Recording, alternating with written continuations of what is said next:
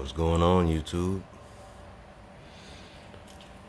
I'm doing a small review of this electric bike I got not too long ago. Told a couple of people I would do a review on it. Didn't get around to it. Was trying to see if I could break it in, get a comfortable ride out of it. It's a Boom BD578Z, or the Boom Evader, or if you want to call it the E-Grom. Got this plate right here online. You see the website right there. Comes in a 5x7, maybe $5. Nothing too expensive. Got a little +6 phone mount here for my S10. Holds secure. I like the bike, I have to say. But I will say, when you do get the bike, it does not come fully assembled. And this is the charger right here.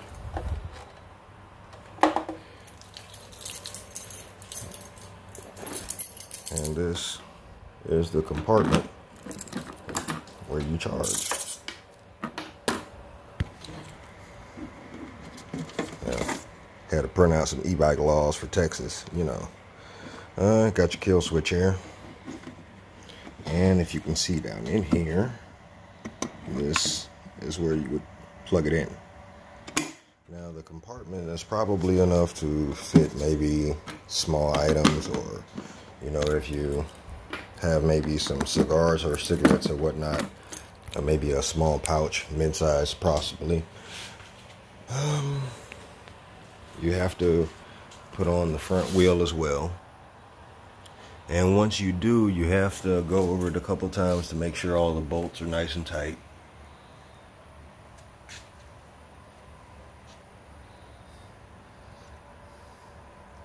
Pretty solid bike. This is the rear hub motor, supposedly rated at about 2,000 watts, but you're probably going to get more like 1850 or so. And you have your controller here.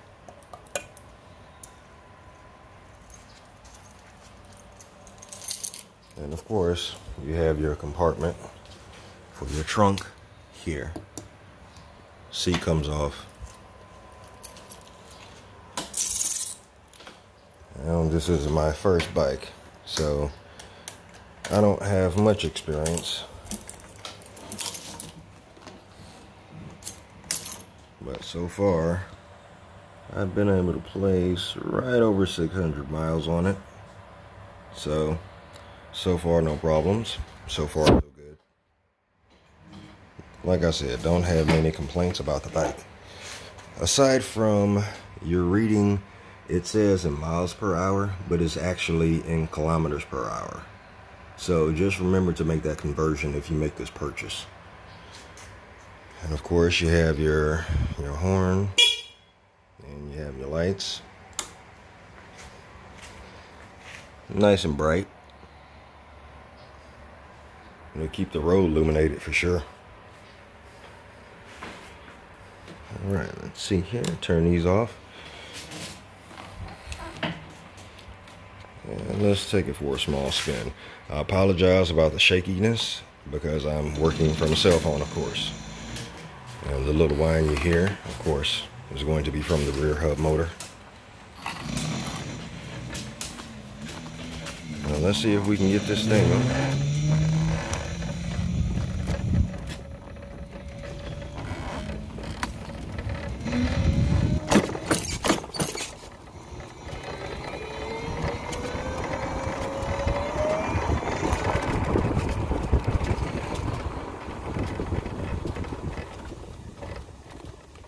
Want to get a small ride video in for you guys.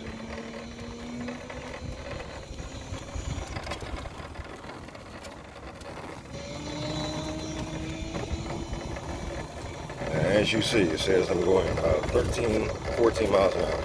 In actuality, I'm going about maybe 5 to 7.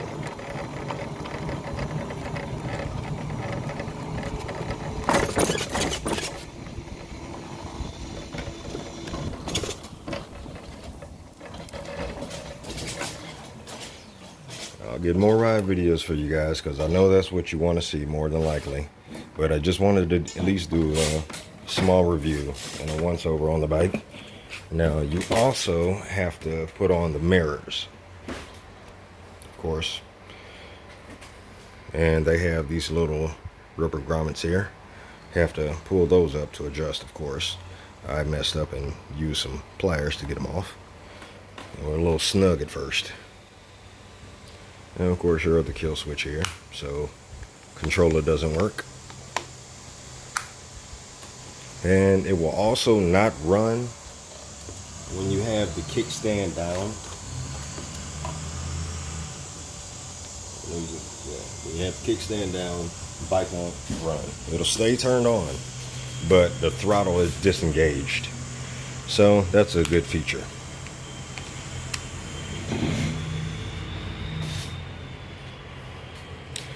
And let's see, I think that covers it for this time, but you know, I will get you guys more videos like I did say. And the bike is only going because the kickstand is up. Now you guys probably didn't hear me put it down. A lot of guys don't really do reviews on things that people really want to see or are concerned about. So, you know, if there are any things that you guys want to know or find out, if I can be of help, you know, just shoot me a message, reply in the comments, you know, or, you know, like a comment, thumbs up or whatnot. It's a decent little bike. And I honestly have no choice because I'm legally blind, so I cannot get behind the wheel of a car. This allows a lot more head sway, so to speak. You don't have as many obstructions. That, and I don't go fast. But it's capable of going, I'll say 40-ish miles per hour. But, you know, given my situation, I'm not going to take it that fast. I understand some of you guys say that may not be fast, but when you have, you know, vision issues, that could become cumbersome. And of course, once again, share the road, be responsible. Now, depending on your bike laws or how that may work, spoke with a couple law enforcement around here, and from what they say, you can't really ride this in the street. And by the way, I'm located in Houston, Texas. You can't really ride this on the street. And if you do, of course, you know, be responsible, get one of these, ride your bleep on the side of the road. And if you must, yes, you can get on the sidewalk, but I would not recommend it.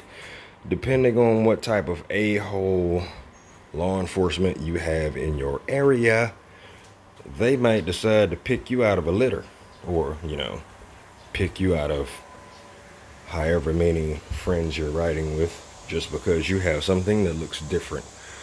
But overall, like I said, I am pleased with the bike. My only F-up is that when I was taking it out of the crate down here, or maybe the other side, I believe, it touched the cage and it left kind of like an X mark. Yeah, there we go. So, you know, worst case scenario, at least I know what bike is mine, if there are ever any copies of it here. Because I haven't seen many of these, actually any. I see more like, you know, 150cc, 250cc, couple 400s. You get your 650, and of course your 1000s and 750s. But I seem to be the only one in my area that has this. And yes, it does draw a lot of attention. People don't know what the hell it is. And it looks like a Grom, kind of. Or for the most part, they, of course, copy the style. Everybody says that over the internet. But, of course, you have disc brakes. I did not go over that. And some of these will be loose when you do get it, if you decide to. So what I would do is I would go over this bolt. I would go over this bolt. I would make sure this is locked. I would go over this bolt, this bolt, this bolt. And I know you guys are probably like, well, damn, you might as well say every bolt. Well, if you want to be safe rather than sorry, yes, I would do that. And especially this bolt here and this. And you'll have to go back and, where is that bolt? Now, I believe it was this one. You'll have to go over this and make sure they are really tight, because you don't want to give any playroom when you have your brakes engaged. It you know, sound and vibration and shit's just nasty. Oh, excuse me. Didn't mean to curse. Don't know who's watching. Yoyang King Mota. Sounds good. All right. Like I said, if you guys want to know anything about the bike, or, you know, have a couple runs or whatnot, I'm limited on the distance because I'm not trying to get pulled over. I believe it was a guy that, he may stay in Houston or Dallas or somewhere, but he ended up getting pulled over. I'm not trying to go that route. But also, I did not go over the blinkers. Now, the thing with this bike, the steering wheel must be straight, okay? Now, if the steering wheel is turned in the direction of the blinker even slightly, the blinker will go off. And it does not have an auto switch. So meaning, if you make a turn, you have to press it in to disengage the blinker. Otherwise, you're going to look like a drunk going down the street that didn't realize he has his blinker on. It just ignores, you know, any visual signs of that. Or just go ahead and push the other one. And I'll show you what I mean, guys. So if we disengage back this way, see, the wheel is turned slightly. I engaged the left blinker. It has to be straight, because if you turn it, it goes off. So I don't know if that was just a safety feature or it was something that they overlooked, but it's just something to note, if you know what I mean. You know what I mean? But this one stays engaged. You know, it's just kind of odd. Something to note.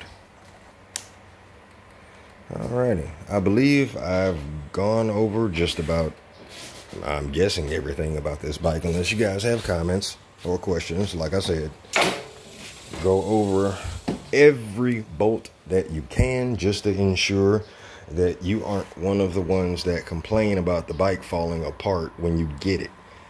Just understand, you're responsible for tightening the screws and bolts when you receive it. They're not going to tighten everything up. They just have it assembled mostly. I say maybe about 85%.